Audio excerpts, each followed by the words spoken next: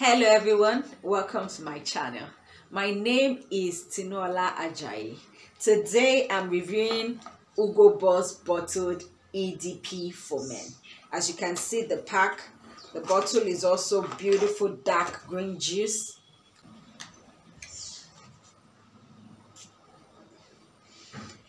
Boss bottle EDP for men starts out very sweet. Underneath that sweetness, what I get is a bit of a burnt wood vibe going on there. You also get some aromatic, some spiciness that is going on.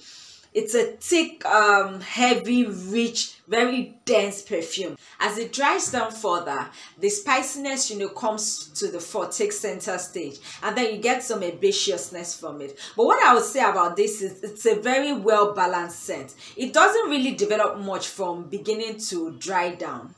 Yeah, but the sweetness, the spiciness, the woodiness all combine very well together. None outcompetes the other. Then in the final dry down, after a couple of hours, you will get a lot of muskiness. It is all round musk in the final notes of the perfume.